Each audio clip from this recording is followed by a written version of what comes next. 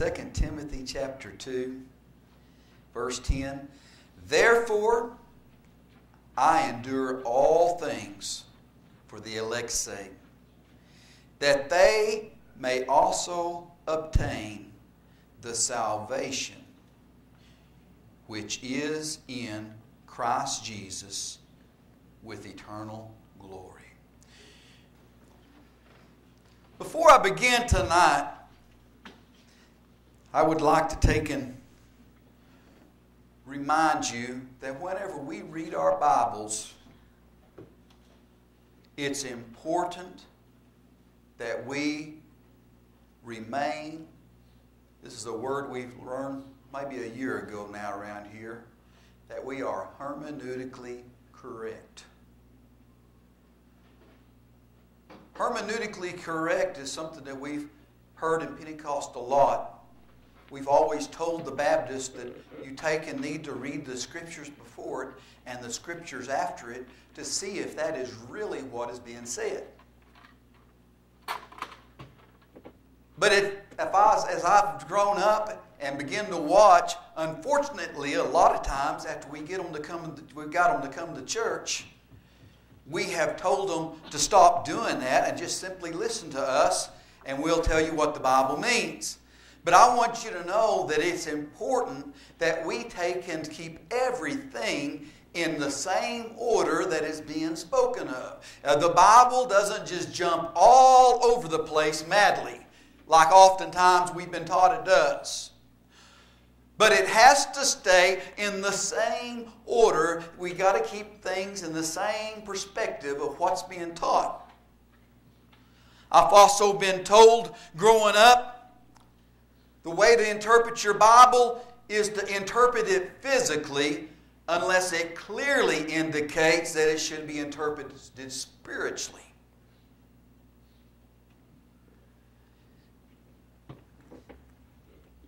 Can I point out to you tonight that from here, well, maybe not quite to here, there's concordances and stuff like that. But from Genesis 1 to Revelations 22, that this is a spiritual book, first of all. First of all, it's a spiritual book. And can I say tonight that being a spiritual book, first of all, it should be interpreted spiritually, unless indicated to simply be physical. And oftentimes I've found as I've read my Bible, the things that I thought was physical, later on as I begin to study deeper into the Word of God, I found out that they weren't physical at all. There may have been a physical thing there, but still the message that was there was a spiritual message that begins to talk to us. At first glance, you would simply think that the Garden of Eden was simply a physical message. But then later in life, I begin to discover that the thing that man was actually barred from was not a beautiful garden, but they was barred from a walk with God. Me and a man at work got in an argument over it one day, and he said, no, it was a garden. And I said, if it's a garden, show me a garden in the world that's barred with two cherubims that you can't get past and get into. And he said, well, you can't see it. I said, I thought you said it was physical. People have a hard time understanding physical and spiritual.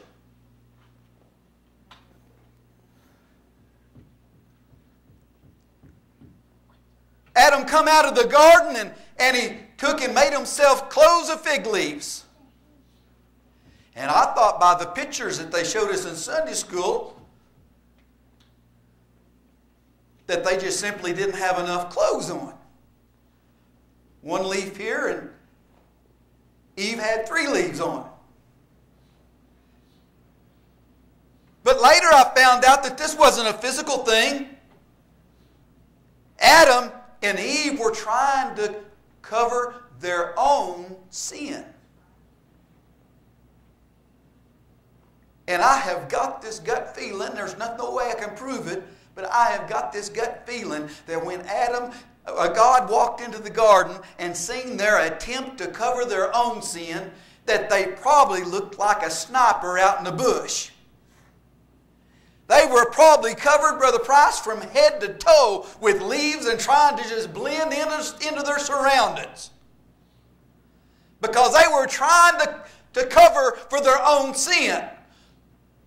And I always thought that God give them that clothing of animals because it covered more. But come to find out, there had to be a blood sacrifice for that sin now to push it ahead 1 year. Because there was a spiritual plan of God from the very beginning. Why? Because this book is a spiritual book. And unfortunately, we haven't kept it hermeneutically correct. We read in 2 Timothy chapter 2 and verse 10, "Therefore I endure all things for the elect's sake."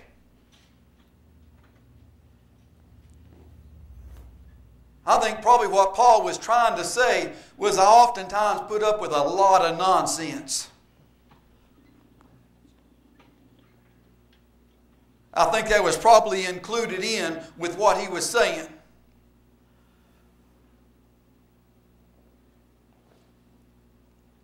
That they may also obtain the salvation. Remember today that Paul is talking about obtaining salvation. This is the main purpose of what he is writing here in 2 Timothy. I found that from cover to cover, the main purpose of this entire Bible is that we might obtain salvation. The Old Covenant simply points to a better way.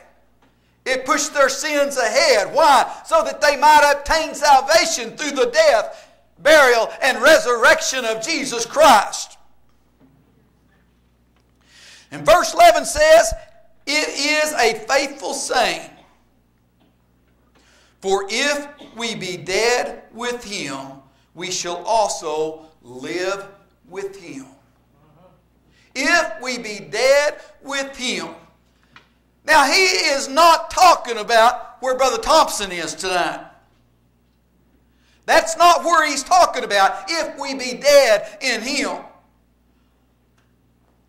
We are back again in 2 Timothy chapter 2, and we are talking about the death, burial, and resurrection. This gospel-saving message that the church has got today. When we go to Acts chapter 2 and verse 38, when Peter stood up and talked in the day of Pentecost and preached the very first sermon, and he said, "You must repent." What was he saying? He was saying, if you will simply die in Christ. And then he turned around and said, then you must be baptized in the name of Jesus. If you've died with Him, you must be buried with Him. You must be buried with Him. And then he said, then you shall receive the gift of the Holy Ghost. You know what? This is the message of the death, burial, and resurrection of man.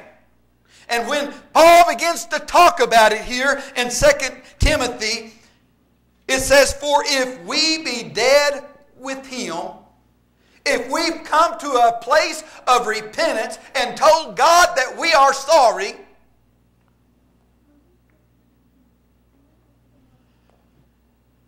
the Bible tells us that Jesus is the high priest.